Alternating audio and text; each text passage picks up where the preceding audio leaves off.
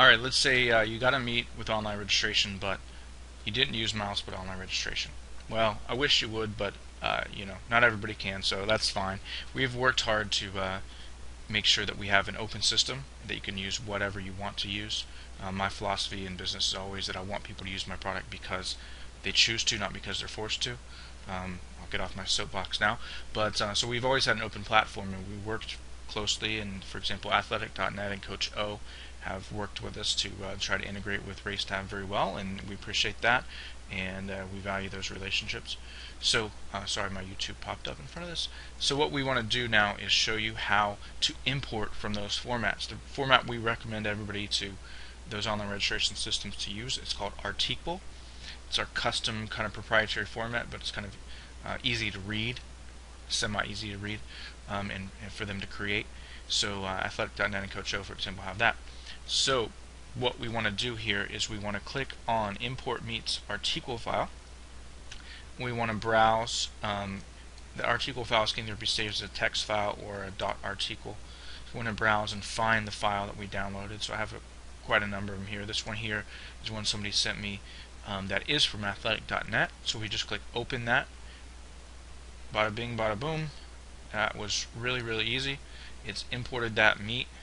You can see it has the the venue and the location and the name and everything. It has the teams, it has the athletes, and it has the events. So all that is set up. You're good to go pretty much from here. One thing to kind of be cognizant of, we're going to keep working with these partners to integrate more smoothly. But for example, if they don't specify all the information about the event, we kind of have to guess at it. So right now, this men's 100, usually in RaceTab it's going to say men's 100-meter dash. This just says men's 100 meters. So the way RaceTab is reading it right now, it has to guess what it is, and it's guessing it's a run instead of a dash.